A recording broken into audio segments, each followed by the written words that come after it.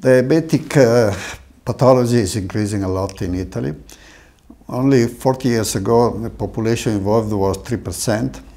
Now it's 5.3%.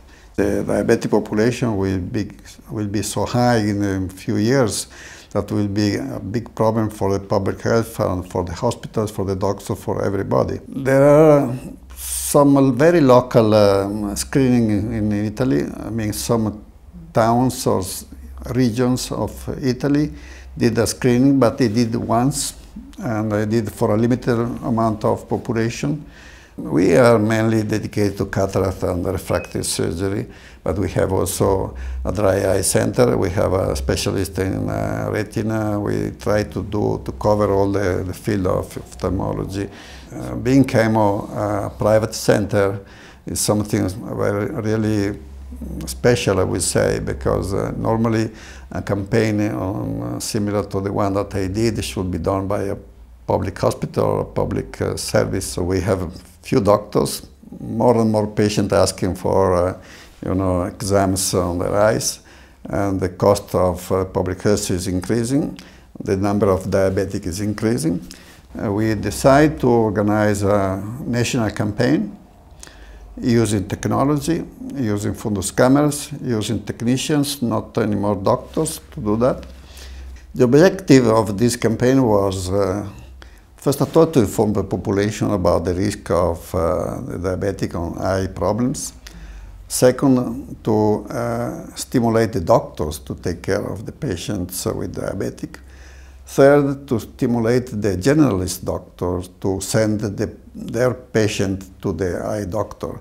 We found 10% of our patients had a diagnosis of diabetic retinopathy, and they didn't know before.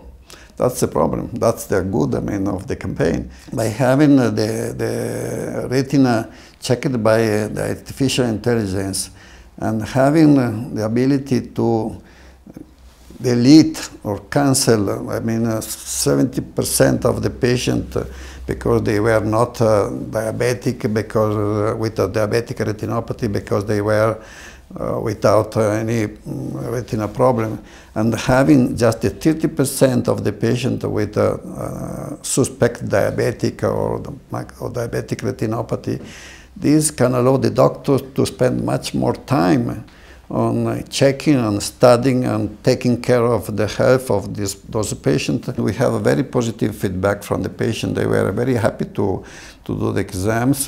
The exams were done for free, and they had a very quick diagnosis because with the artificial intelligence we were able to give a report in a minute or two.